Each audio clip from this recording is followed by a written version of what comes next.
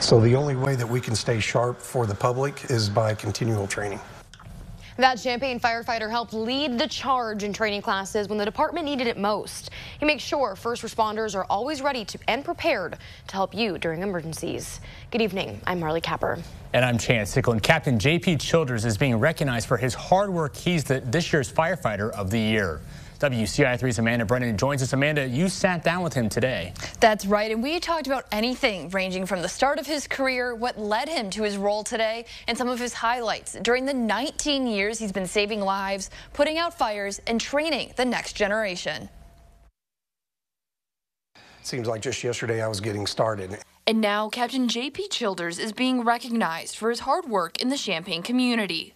As a firefighter, I've loved every minute of the career here. It's a real family. We take care of each other when the chips are down. He started his career in 2005. I was never the kid who wanted to be a firefighter. Childers wanted to go into the computer field. That's until a friend of his convinced him into volunteering. So I helped out, and then that was it. I was hooked right after that. Besides responding to calls and helping people who need it the most, he's discovered a love of teaching and training within the department and the nearby Fire Service Institute. Helping guys out with skills and just learning more about this job was what was rewarding to me. During the height of the pandemic, Childers served as the battalion chief of training.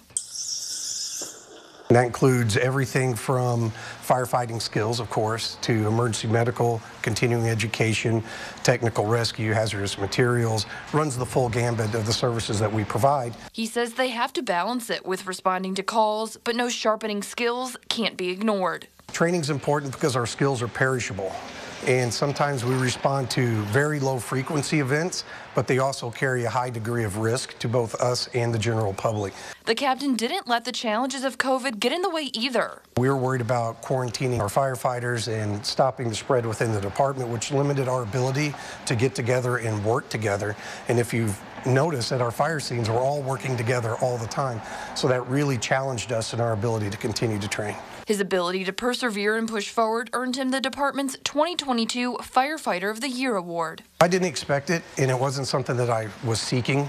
It was just something, Chief asked me to do a job, and because of my relationship with the Fire Service Institute, I was well suited to step in until they could fill the vacancy permanently. And so in my mind, I was doing what I was asked to do. And a ceremony to honor him is tomorrow afternoon. The fire department and the Champaign Exchange Club are honoring him. He says it's something he thought was a joke at first, but is thankful for the recognition. Marley. All right, Amanda, thank you so much.